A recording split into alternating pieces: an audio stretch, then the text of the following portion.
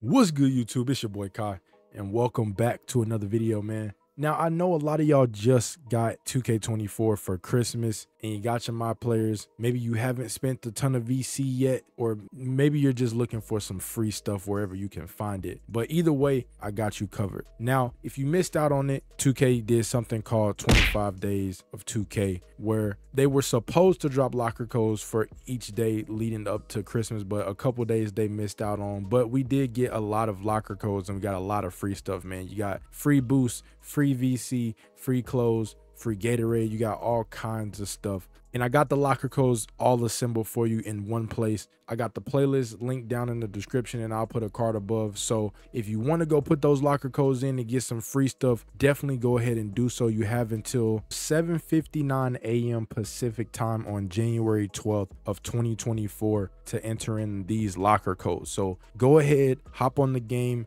go to locker codes, or you can hop on your phone if you got the 2K mobile app. But if you're in game and you don't know where to go, all you gotta do is hit start, go to options, and then scroll down the locker codes and get to typing all the locker codes, and you'll get tons of free stuff. So like I said, they got clothes in there, VC, the whole nine, man. So you don't have to come in on day 1 or day 4 or 5, whatever it is, and be wearing a brown shirt and some gray joggers. You can switch it up, put you on a nice little Christmas fit, and you don't have to look like a complete Christmas noob. So hopefully this video helped you out, man.